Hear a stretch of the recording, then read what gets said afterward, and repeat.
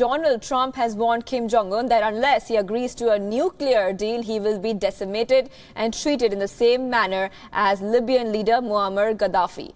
Distancing himself from comments by his national security advisor John Bolton that led North Korea to cast doubt on a planned summit, Trump said as far as he knew, the meeting with Kim Jong-un was still on track.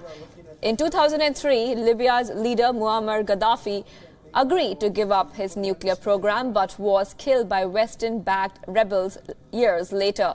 The suggestion put forward by Bolton prompted alarm in North Korea. There was no deal to keep Gaddafi. The Libyan model that was mentioned was a much different deal.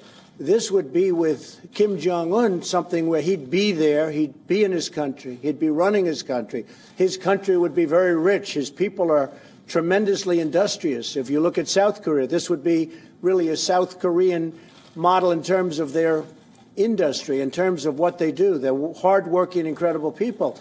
But the Libyan model was a much different model. We decimated that country. We never said to Gaddafi, oh, we're going to give you protection. We're going to give you military strength. We're going to give you all of these things. We went in and decimated him. The model, if you look at that model with Gaddafi, that was a total decimation. We went in there to beat him. Now, that model would take place if we don't make a deal, most likely. But if we make a deal, I think Kim Jong-un is going to be very, very happy.